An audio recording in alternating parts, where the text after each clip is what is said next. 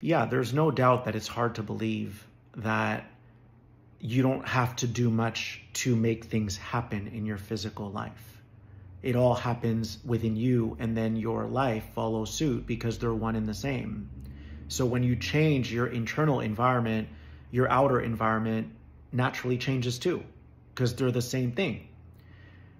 And I'm telling you, as someone who's been through my fair share of problems in my life, this is my through line. This is what works. This is what works. So I'll put it as simply as I can. You have to start operating with more integrity. That's all. You don't have to chase things outside of yourself. You don't have to constantly text that person that said, leave me alone, because you desperately need their approval. You don't have to go to school if you don't want to do it. You don't have to do it just to please your family. You don't have to get a job just because you're afraid of not making money. This is how most humans are living because they're masking their pain. They're trying to fix their internal issues by finding an external solution. That is not sustainable. It doesn't work. It doesn't work. So all you have to focus on is increasing your level of integrity. You can use that interchangeably with honesty. Honesty, integrity. When you're honest, you're operating with integrity. And as you start to live with integrity, then you naturally change your outer environment. Okay, I'll give you a very practical example. You're in a friend circle and a lot of your friends talk bad about each other all the time. And that doesn't sit well with you. It makes you uncomfortable.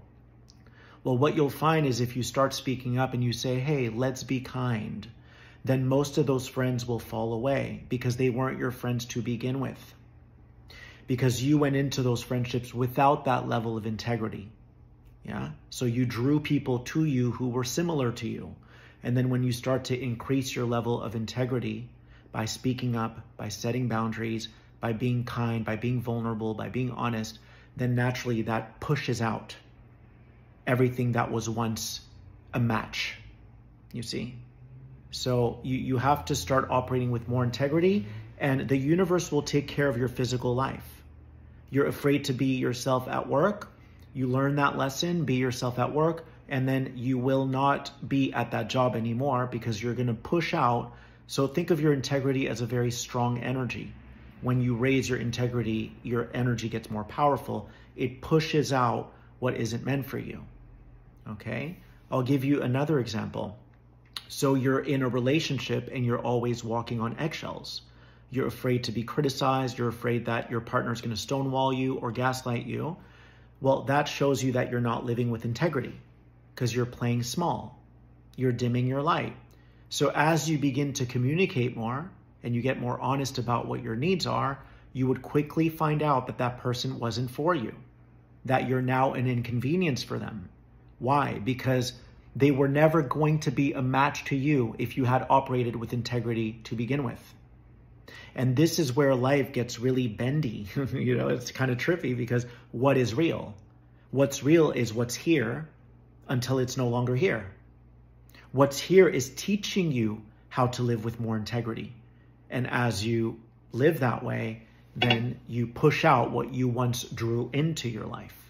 You push out the toxicity, the negativity. All of that goes away because you're not interested or invested in that anymore. You're interested in operating with the utmost integrity. And there, at that level, you find people who are like you.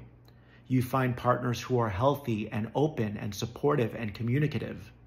You start making money without feeling obligated to make money because you're not feeding into your fears anymore.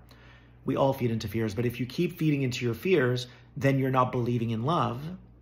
Yes? So you're not in the highest integrity. Do you see what I mean? But when you start to overcome your fears, when you cast your fears out and you only operate within the idea of, I am abundant, I am loved unconditionally by the universe, so I'm going to do what brings me joy.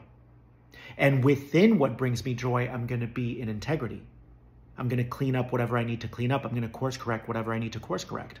But you should always follow your heart. Don't just go to school because mommy wants you to, because you're going in the wrong direction. You're trying to cover up pain. Do you see what I'm trying to say? So you change yourself inside. You start living more honestly, more transparently with everything and everyone. And very naturally, your physical life changes. You didn't have to go out and make the change happen. It happened from within you.